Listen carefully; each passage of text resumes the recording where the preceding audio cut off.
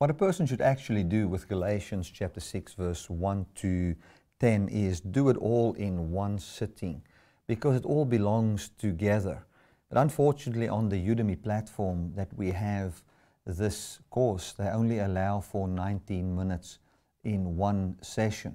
So we have to break it up, because all of these, most of this is in one thought, especially when we look from verse 6 to 10. It's actually one thought.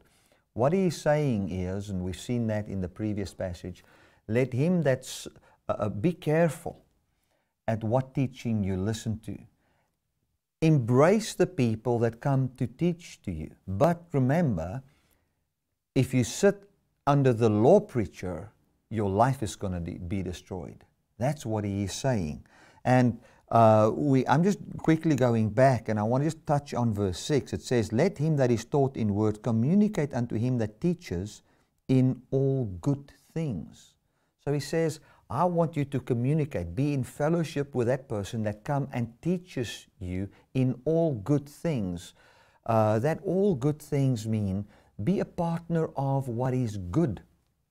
And also share with him, be good to him, give him a place to stay, give him some food, and be a part of that message. The focus is not money. The focus is to give yourself to that message. Now, with that in mind, he goes on to verse 9, and I want to read verse 9 and 10 to you. It says, and let us not be weary in well-doing, for in due season we shall reap if we faint not. In verse 10, as we have therefore opportunity, let us do good to all, especially unto them who are of the household of faith. So what he is saying here is, if you go and you correct a brother that is in error, chapter 6 verse 1, what are you doing? You are doing good unto him. How are you doing good unto him? You are bearing his burden, because you bring a burden to him, or a doctrine to him that is easier to carry, since every person will have in his life what he believes in. That is what you are doing. And now he says, those who come and teaches us, let us do good to them in grabbing that message that they have, also keeping in mind that this can be utterly destructive should we not believe the true gospel. Then he goes on and says, continue to believe in the good news. Support the good news. If I come to you and I say to you, listen to the teacher that comes your way, but remember, if somebody preaches to you that you should be circumcised and go back to the law of Moses, you can lose your very life. By that I'm also saying to you, listen, be friendly to the guy, but count whatsoever he teaches as dung. Count it as, call him accursed. Know that that is bringing a curse to your life. It's not bringing the truth to your life. And then you are good to him. And how are you good to him? You preach the true message to him. You share the true message to him. And practically, this is not what Paul is now saying in this letter, but if a person doesn't want to hear, you know, then let him go. Then he's not welcome. Talking about people that want to teach you, especially. So he's talking about protecting the church, but he also doesn't want his church to fight one another all the time. He was talking about fighting and envying and all those kind of things in chapter 5, verse 26. He says, don't envy one another. Don't fight amongst one another. So what I see here is that Paul wants to teach these people how to deal with people that teaches you in a way where you're not always fighting with people. That's another thing he's saying. I'm just reading verse 9 and 10 again. He says, and let us not be weary in well-doing, for in due season we shall reap if we faint not. What is the well-doing that he's talking about here? The well-doing that Paul is talking about here is to do well in continually looking at yourself as, am I in the faith? And then to continue in the faith. That is the well-doing. And from that well-doing to spread the good message to others carrying their burdens. And he says here, if you continue to give yourself to the Spirit, if you never go back to the law, if you never reject Christ but continue to believe in Jesus, you will, in due season, you will reap. Reap what? Reap what he mentioned in the context of verse 8. Let's read verse 8. He says, "For he that sows to his flesh shall of the flesh reap corruption. But he that sows to the Spirit shall of the Spirit reap everlasting life. And let us not be weary in well-doing." What would the well-doing be? The well-doing would be to give our lives and make ourselves available for the teaching of grace, for the teaching of the Spirit, not circumcision and the customs of Moses. He says, "For in due season we shall reap if we faint not." What does that mean? It means if we don't reject the gospel and go back to the law and continue with this gospel until either the day we die or until Jesus returns, we shall reap. Reap what? Reap life everlasting. That is the context. I'm going to read 8 and 9 to you in one sitting. It says, "For he that sows to his flesh shall reap corruption. But he that sows to the Spirit shall of the Spirit reap life everlasting. And let us not be weary in well-doing, for in due season we shall reap if we faint not." In other words, if we don't turn again to the law message.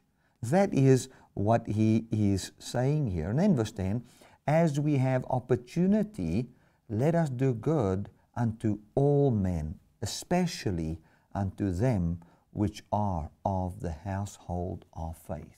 So he says here, listen, as we have opportunity to do good to people, let us teach one another this gospel, encourage one another in this gospel, especially towards the household of faith. Because out there, as we have opportunity to preach to people that don't believe in the Lord, do that. It's wonderful. Do that. Hallelujah. We want to see people come into the true gospel. But I believe in this case, in Galatia here, what he was trying to get is the people to influence one another with continually being good to one another in bringing one another the good news of Jesus, reminding one another of the good news of Jesus Christ. The reaping it is talking about here has got nothing to do with giving somebody $10 or 100 rand, and now you just know that you've given to a minister money and now you're going to have more money.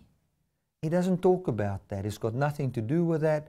I think that is the lowest way of interpreting that passage that you can find, which is not even a way at all. It's almost like Paul said that there's others come with another gospel which is no gospel. There is another interpretation of this passage which is no interpretation at all.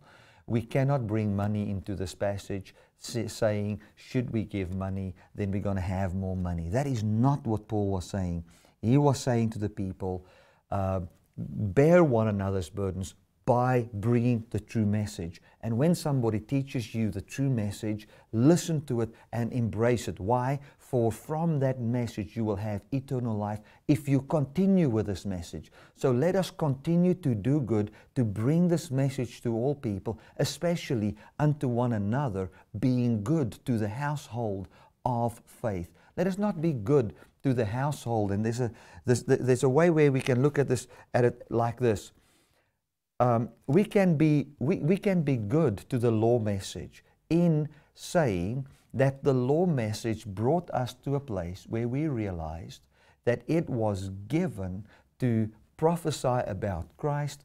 The law is holy and all those kind of things, but we use it lawfully. So we're not very good unto that message, if you understand, although we are good unto it. But we're especially good unto this household of faith. We especially good unto the church as well as the doctrine of the church in continually sharing that with one another. And I like what he says here. He says that we will definitely reap if we faint not. The context is not you will get a financial harvest if you don't ever stop to give to the preacher. It's got nothing to do with that. What he says is, if you give yourself to the message of grace preached to you, and your life is towards that, and you embrace that from that message, you will reap life everlasting, John 3:16. And life everlasting cannot be measured in cars, houses, fancy holidays, jets, fancy clothes, money, or all those kind of things. For the scripture says, look how many poor are rich in faith. It is amazing to see how these things really work. So in conclusion, I would say this passage simply says, and this is what Paul is telling them, continue to be in the good news, don't get back out of it, love on one another, even if people are from the law, we can only be who we are, we express love, but we especially feel and we want to protect what we are believing in, because that is where eternal life flows out of. Glory to God. That is Galatians 6, verse 9 and 10.